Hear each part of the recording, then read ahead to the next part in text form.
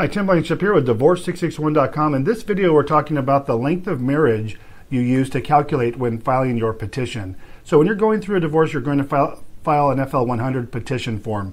When you file it, it's going to ask you for a date of marriage and date of separation. The date of separation terminates the length of marriage. Therefore, the length of marriage that you include on there as far as the years and months is going to be from the date of marriage to date of separation. And that can be different from the date of filing or the date that you're filling out the form. So if your date of marriage was date of separation was 6 months ago, you're going to calculate from the date of marriage to date of separation only, not to the current date for length of marriage. In addition to that, your divorce length of marriage does not continue to accrue.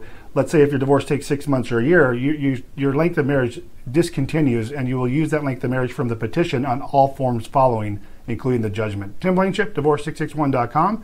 Thanks for watching and have a great day.